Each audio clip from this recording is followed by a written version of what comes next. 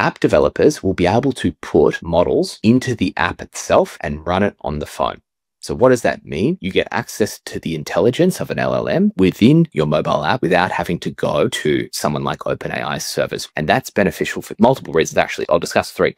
One is you don't have to send the data over to someone else's servers, so it can be faster. You can get immediate responses from your phone. Two, you've got the privacy issues. So you don't actually have to go and send the data off to someone else and worry that it's going to then be trained on their model. Like, you've got the model, it stays on your phone. It can't actually physically go to someone else's servers to retrain the model. So you solve the privacy issue, but you also solve the connectivity issue, whereby maybe not a big issue for most people who say, well, I've always got access to my 4G or 5G, I've got unlimited data, it doesn't matter. While that's true for a lot of people, there are some parts of the world where they still don't have good access to the internet. But there's also industries like what we're both in construction, whereby if you're in a basement on a construction site, unless it's a big site that's set up Wi-Fi down there, you don't have access to the internet. And so in my space, I find this really fascinating because we can actually provide answers to people via the model. And so if our software is using LLMs on the background to help people make decisions and do their job better, we can actually start to do that through an app now and not have to be connected to the internet, which is really exciting.